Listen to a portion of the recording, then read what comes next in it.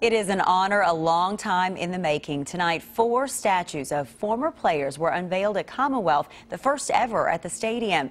Nate Northington, Greg Page, Wilbur Hackett, and Houston Hogg broke the color barrier for SEC football nearly 50 years ago.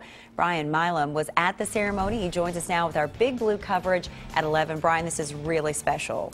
It is. It's a heartwarming and touching moment as those 4 trailblazers who helped pave the way for the integration of the SEC. They were honored with a statue which will stand forever. The family of Greg Page was in attendance, as was Nate Northington, Wilbur Hackett, and Houston Hogg, to see their likeness revealed in front of them. A beautiful statue to commemorate sacrifice for future generations of African-American athletes at UK and in the SEC. Wilbur Hackett hopes it inspires others for generations to come.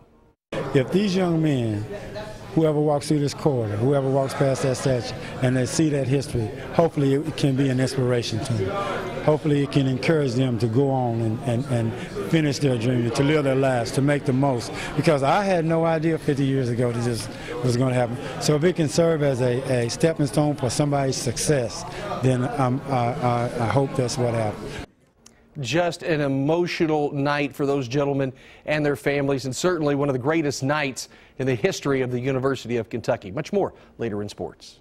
Brian, thank you. Those statues are beautiful. In 1969, Hackett also became the first African-American team captain in any sport in SEC history.